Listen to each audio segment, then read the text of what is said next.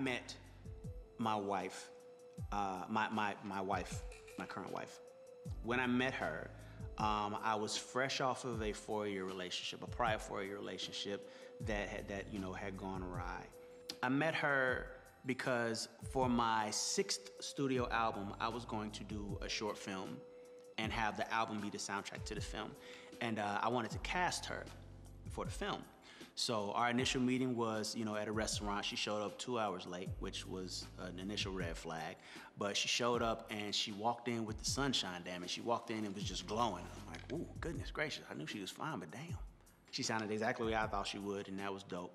And from there, I started just wanting to know more about her. And I remember at one point, she's like, do I have to call you Neo? And I'm like, no, you don't ever.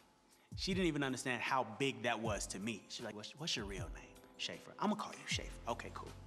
And it just blossomed from there. The thought that crossed my mind was that men look for their mother.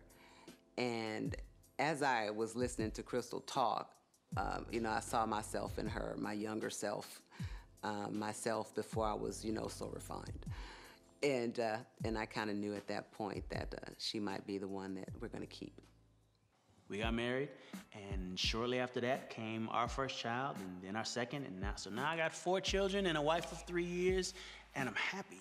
He just loves his kids, and that's really rare to see a man fight to want to be in his kids' lives, and it's just so beautiful. And the reason why I decided to even have kids with him was seeing his relationship with his other children, and it spoke to my heart, and it was something that I've always wanted.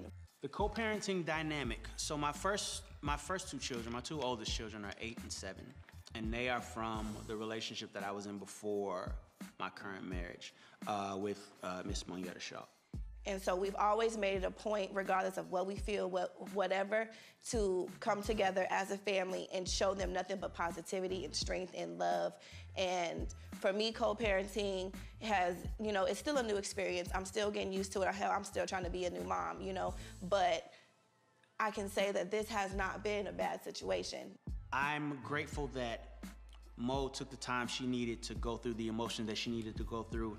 I took the time I needed to go through the emotions that I needed to go through for us to get to this point where now it's all about us being the best parents that we can be. Me and Mo, we actually have a good relationship. We communicate very well. We actually communicate more than they communicate because he's always so busy and he's absent-minded, and a lot of times in a relationship or co-parent relationship, that can be the issue, is the communication. And so where me and her work at is that I'm kind of the middle person between the two of them. Anything that needs to get done for the kids, I can facilitate that and get it done. The day that my daughter's my oldest, she's 8. The day that she was born, the second I laid eyes on her, it was like, I would die, kill, and steal to make sure that you're all right. Period. How a father could look at their child and walk away makes no sense to me. Makes no sense to me. I knew what love was.